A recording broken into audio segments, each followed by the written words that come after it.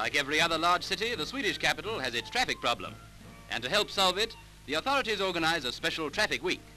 Nowadays, there are so many more cars on the road that one difficulty is finding parking places. You know, where you leave your car to have some dents put in it. And drivers and walkers are sometimes just as woolly-headed in Stockholm as they are in Streatham, hence the railed-off pavement.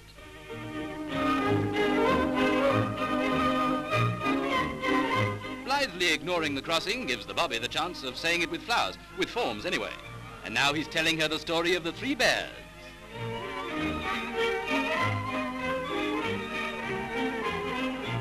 Now, sir, that's very naughty. Kindly go back at once, please. Thank you. And that means another form about safety first. The traffic dodger is a very serious menace.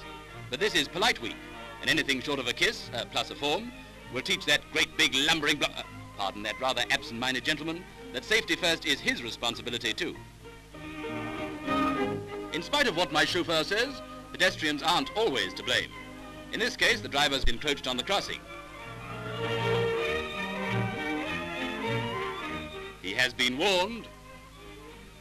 So, by kindness to the city fathers, try to remind their erring children of a solemn duty.